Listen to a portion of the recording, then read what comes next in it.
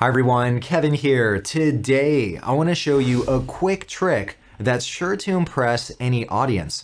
You can insert video backgrounds in Microsoft PowerPoint. The great thing is you don't have to install any add-ins. As long as you have PowerPoint, you can take advantage of this. There is one caveat before we jump in. To be able to use this, you need a Microsoft 365 subscription. But if you have that, you are good to go. All right, let's jump on the PC and let's check this out. I'm in Microsoft PowerPoint and I have a blank slide and I'm ready to start inserting some video backgrounds. I'll show you two different ways that you can insert video backgrounds. And the first way is pretty simple. Right up here on the Home tab, all the way over on the right-hand side, you'll see an option for Design Ideas. Let's click on that. If you've never used Design Ideas before, this is PowerPoint AI recommending different designs to you that you can incorporate into your presentation.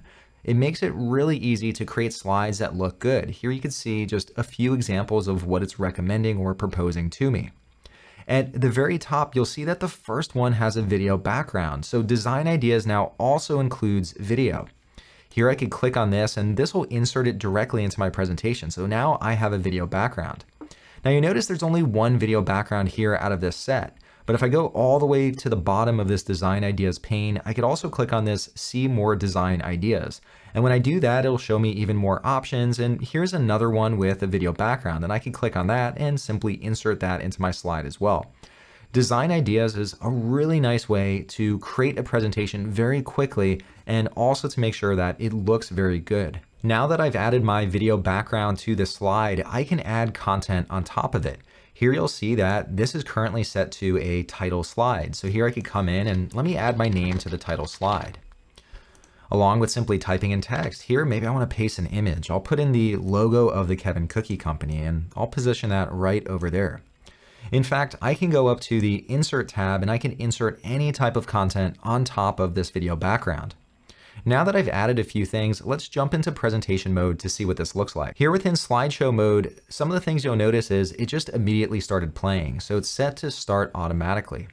Also, as the video plays, it automatically loops. So once it reaches the end, it'll just keep playing again and again. And the good thing is the way the video was designed is it's not really noticeable that the video is looping. It just looks like one continuous long play. And that tends to work really well for a video background. Another thing that really impresses me, if we look at the text here, look at that transparency. So the video continues to play in back of this object. So overall, this looks really nice. Back now on the main screen, I'll select the video background. This is my currently selected object. And when I select this, you'll see that there's a new tab up on top called Playback. When I click on this one, right in the center, I have video options. And here I can confirm that the video will just automatically start playing and it'll continue looping until stopped. Now, I would recommend leaving these settings. This works extremely well for a video background. Now that we've looked at these settings, let's see how we can access even more video backgrounds. Up on the top tabs, go over to the one that says Insert. And all the way over on the right-hand side, you'll see an option to insert videos. And within this menu, there's the option for stock videos. Let's click on that one. This opens up a prompt with stock videos. And here you have a massive collection of different videos that you can insert into your presentation. And along with videos, there are all sorts of other stock content that you can also insert into your presentations. For instance, over here on the left-hand side, you can insert different images. And here you have a ton of images to choose from. You could even search for images. So let's say I want images that are red. Here I'll type in red and look at that. It gives me back all these different red images. Here I'll cancel out the query. I could also look at all the new images that were added, or I could choose from one of these categories. So it's really easy to get to the type of content that you're looking for. Up on top, I could also insert icons into my presentation. I could insert cutout people. Now the cutout people are really cool. You'll notice this grid background in back of them. This is a transparent background. So if you insert one of these images, it's really easy to integrate it into your slide. To the right of cutout people, I can also insert stickers. Maybe you're a teacher and you're reviewing a student's presentation. You could insert one of these stickers in. And all the way over on the right-hand side, you also have stock illustrations that you can insert. And here too, just like all the other ones, you have many different options. One of the neat things about illustrations, you'll see that they all have this yellow incorporated into them. You can change this color once you insert the illustration. All right, let's jump back into videos and see what we could do here. So look at all of these different options. Here, if I hover over, I could get a preview of what that video looks like.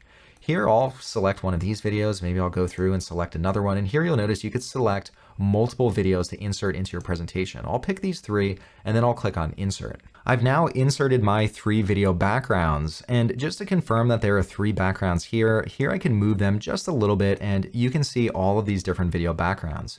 I'll undo that so they all just land in a stack again. Here, when I select the topmost video, if I click on the Playback tab on top, here too you'll see that it's automatically set to just start playing and then also to loop until stopped. So it has the same settings as the original video background that we inserted. Now, let's say that I want to evaluate which video background looks the best with my content. I can use the selection pane to help me with this. Here, I'll go over to the Home tab up on top, and all the way over on the right-hand side, there's the option that says Select. If you've never used this before, this is super helpful as you're organizing different shapes on your slides. Here, I'll click on this, and I'll select the selection pane. Now, as a quick shortcut key, this is one that I recently learned about, and it is extremely helpful. Here, I'll close the selection pane. You can press the Alt key together with the F10 key, and that'll also open up the selection pane. So very quick way to get back to this. Within the selection pane, whatever item is at the top is the topmost layer, and whatever item is at the bottom is the bottommost layer. Here, if I select video 25, I'll see that it's this video with the bubbles. And if I click on video 15, well, this is the original video that I added. We can't see it because it's behind everything else right now.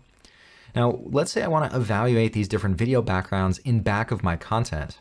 Here, I'll take the 3 videos that I added. I'll press the Control key so I could select all 3 of them, and I'll simply drag it underneath all of this other content, but I'll put it ahead of video 15, which is the original video. So I'll place them there, and here now I could evaluate what they look like. So I could go through each one and I could click on this show or hide icon, and so I could hide that and I could view the next background, and here I could go through and decide which one I like the most. Now, I personally think the original one looks the best, so here I'll select the 3 video backgrounds that I added. I'll press the Control key once again to highlight these 3, and I'll press the Delete key to remove those different selections. And here I am back to my original video background. I thought this one looked pretty good. Let's say that you want to use this video background somewhere else. Maybe you want to use it outside of PowerPoint. Well, you could very easily do that. Here, once again, I'll select the video background, and you can right-click on it and then go down to Save Media As. When I click on that, that'll open up the Windows Save As dialog. Here I could type in a name for this video clip and it'll save it as an MP4. And once I'm done with that, I can then click on Save. Back now on the main screen, I want to show you some other things that you can do with these video backgrounds. Now right now the background is set so it uses up the entire slide. However, I can resize this. So maybe I just want a video background behind one of the elements on the slide. So maybe I'll just place it behind the logo right here. When I launch into presentation mode, here you'll see that the background plays just like it did before, but now in this specific area. Not only can I resize it, but when I click on the video clip and go up to the top tabs, I can click on video format. And here I could select from all of these different formatting options. Over here, I could apply a video shape. When I click on this, I don't know, maybe I go with this banner down here, and that'll adjust it to a banner.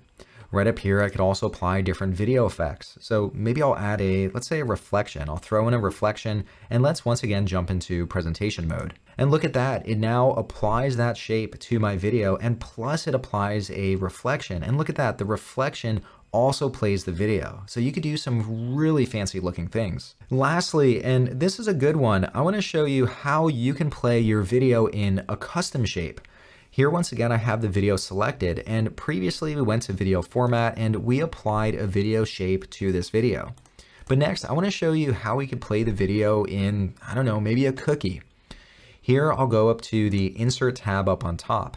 And earlier, to get to the stock video, I clicked on video and I selected stock videos. But there are many other entry points. Let's say I want to insert a stock image. Here, I'll click on pictures and I could select stock images.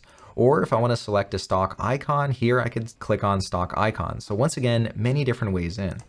I'll click on stock icons and let me search for cookie. Here's a nice picture of a gingerbread cookie. I'll select that and then click on insert. I've now inserted my gingerbread man, and here I'll resize him so he's a little bit larger, and I'll place him in front of this video. Next, I need to convert this from a vector image to a shape. I'll select the gingerbread man and go up to graphics format. Over on the left-hand side here, I can convert to a shape. I'll click on that. So now it's just a standard shape. Next, I'll select the video, and you want to make sure you select the video first. Then press the Control key and select your object on top. In my case, it's the gingerbread man. Right up here in the search field, I'll type in merge, and here you have the option to merge shapes. So we're going to merge this shape with the video. And we have different options, but we want to select the one called intersect. And when I select that, look at that, the video now fills up the gingerbread man. With the gingerbread man selected, go up to the top tabs and click on Playback. And over here, let's set it to start automatically, and let's also loop until stopped. With those options configured, let's go down and play the slideshow. And check out that, our video now plays within the shape. These tips are sure to impress whoever you're presenting to. All right, well, that's how easy it is to insert a video background. Let me know down below in the comments, are you planning on using this? And maybe if you did already, what was the reaction of your audience? If you enjoyed this video, please consider subscribing. All right, well, that's all I had for you today. I hope you enjoyed, and as always, I hope to see you next time. Bye.